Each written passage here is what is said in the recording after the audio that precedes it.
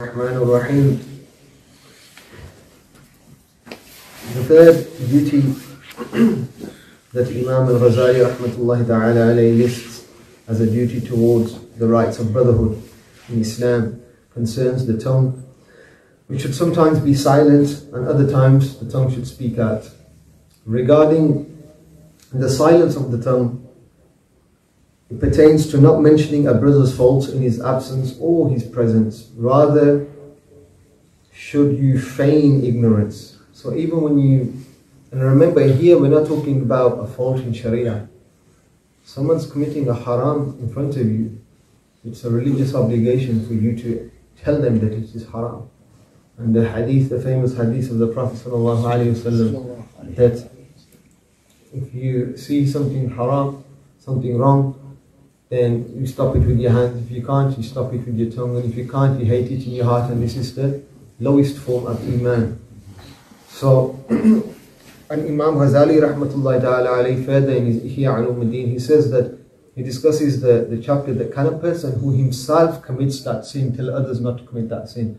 And Imam Ghazali rahmatullahi alayhi, he goes into detail and he tells that yes, even if a da'i, a person who invites towards Allah, himself is at flaw, i.e. commits that sin, he should still, with the hope of Allah's forgiveness, invite others, because maybe that invitation to others to avoid that sin will cause that person to stop that sin, and because the barakah of that, Allah will forgive the sinner's sin that he can't stop himself. Right? So Allah's mercy works in mysterious ways. So this speaks to different types of faults which are non-religious faults. It could be anything, a person's common thing, and even this scholars, they say that you should find a way of explaining this to your friend. If you've got a friend whose breath stinks for whatever reason, maybe he's a smoker, right? Or you've got a friend who, when he speaks, his saliva, he spits out a lot of saliva.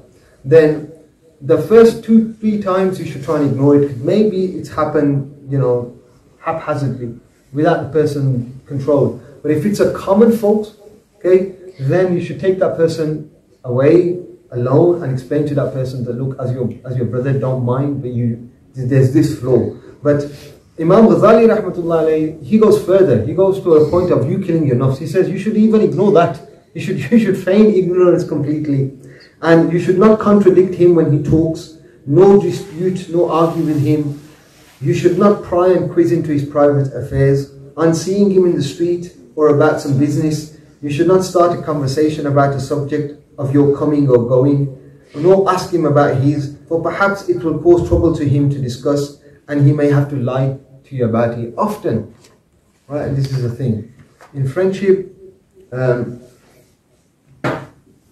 as friends, you may not want to reveal something to your friend, okay? The other friend, he should know about his friend's habits, okay? So if I, for example, have a friend, and my friend is a reserved person, doesn't really like to talk about their private affairs or what's going on, I shouldn't keep prodding and asking and asking and asking, because eventually, due to his friendship, he's going to tell a lie.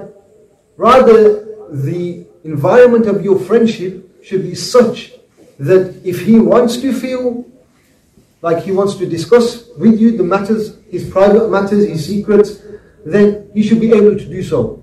And if he doesn't want to, then you should accept that. But you shouldn't be, sort of pressing and plodding. Some people, also, the thing you have to ask yourself is, when you're asking someone's issues, right? Why are you asking? Are you able to help that person? Are you able to benefit or contribute towards their issue?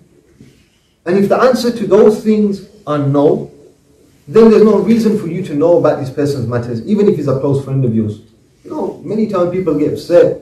Oh, you didn't tell me. Remember, this is different to having a friend and something joyous happening, like he's getting married and he doesn't tell you until the last minute. And you've been friends with this person for 10, 15 years. That's actually against the usul of friendship, right? According to the sunnah. It's khilaf al-sunnah, that is. right? Generally, there may be some specific reasons why he may have not told you, such as if it's a second marriage or whatever. But generally, avoid pushing your friend to the point where he feels discomfort and he has to lie to protect himself, because this is against the usul of friendship. So Imam Ghazali says, keep silent also about the secrets he confines you in, and on no account divulge them to a third party, not even to his closest friends. Often we are able to tell something to someone who's not that close, rather than telling someone who is that close, due to various array of reasons. Okay. Now, if you happen to be a person that someone's came and explained or divulged a secret of theirs, to get something off their chest, never should you then go to the closest friends of that person and say, yo, you know what your boy told me? Has he told you? Right? Because this is one of the greatest sins. Right? Remember, in Islam, even if a letter from someone else's name comes into your hand, it is haram for you to open that letter and to read it. Ala Hazrat Imam Ahmad Zakhan rahmatullahi alayhi fatawa Rizvi have said a lot of kalam upon this. He said it's haram. Some people, they try and, oil the kettle, put the letter on top, get it loose, just to read what's going on inside and seal it back up. La just haram. Right? In the same way, if someone has told you their secrets, for you to divulge their secrets, this is also amongst the haramat. So then Imam Ghazali says, keep silent from criticism of his dear ones and his family and his children, and also from relating other people's criticisms of him, for it is your informant who directly abuses you. And this is a hadith of Sayyidina Anas radiallahu anhu, in which the Prophet sallallahu alayhi wasallam said that he never faced anyone with who said something displeasing for him, except that the hurt comes immediately from the informant, and then secondly from the one who is being related to. So for example, if I come and tell you, right, that your brother has been doing XYZ behind your back with your wealth, okay? Now, of course, if there's a dire need for me to do that, if there is no other way, then, and if that means that I have to protect you from some great loss, then of course I need to tell you, right? But say that it's nothing that serious, it's something petty, okay? Or you were criticized in a gathering by someone, or someone made a comment about you and people were laughing, and I come to you and I say, we were sitting the other day in the gathering with so-and-so, and so-and-so who's your friend, he said something about you and everybody laughed. Now what is the benefit of telling this to my friend?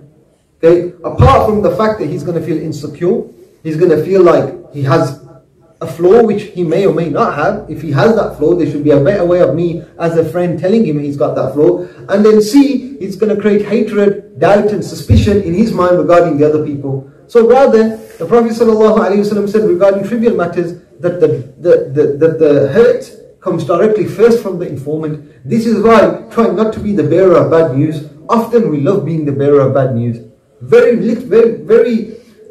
seldom do we actually promote good news about people. We like to tell about, and this is human behavior. If there's a nasty, horrible car crash somewhere, we're very quick to pull out our phone and record it and put it on our WhatsApp status, and we'll tell people who are on our Facebook. But if there's, you go into a masjid and you see the first 2 rows filled with young brothers, mashallah, praying jama'ah, how many of us are going to pull our phone out and start making a WhatsApp status about that? Because it's positivity, and as in news, positivity doesn't get you the attention. So let's report about something horrible and drastic and something unbelievable, because that's shocking and that's awe and that's what gets responses. And this is again a human disease and illness. Then Imam Ghazali rahmatullahi ta'ala alayhi, he also says, and of course you should not hide any praise you may hear, for the pleasure in it is received directly from the conveyor of the compliment, as well as indirectly from the original source.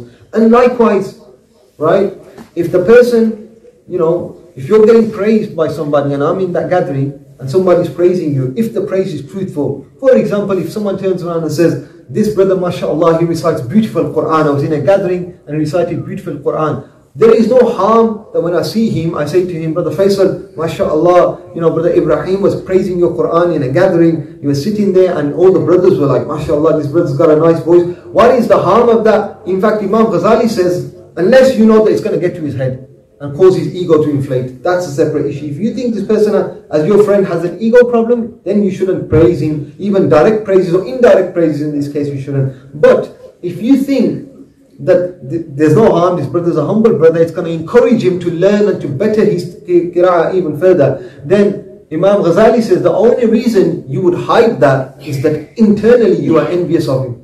You are envious of him, right? You couldn't take that so-and-so was praising him, therefore you didn't tell him because you harbor envy towards him. And remember, envy is a cancer. It's a cancer. Sometimes it's apparent, sometimes it's very subtle and very hidden. May Allah protect us from envy. Amen. Then Imam Ghazali rahmatullah alayhi, in short, he sums this up. He said that in short, you should keep silent about any unpleasant speech towards your brother in general or in particular, unless you're obliged to speak out of amr bil ma'roof wa nahi anil munkar, forbidding evil and enjoining good. If your friend is committing haram, speak out. Then he says that you should in such cases you don't need to worry about his disapproval, since what you do is beneficial to him. Sometimes your brother may hate you because you stopped him from a sin, but at this moment you don't care about his feelings. Your main thing is to prevent him from the greater harm, which is him breaking the laws of Sharia. May Allah subhanahu wa ta'ala forgive us and have mercy upon us and give us the ability to fulfill our rights towards our brothers and our friends. وَمَا عَلَيْنَا إِلَّا الْبَلَاغُ الْمُبِينُ وَآخِرُ دَعْوَانَا أَنِ الْحَمْدُ لِلَّهِ رَبِّ الْعَالَمِينَ.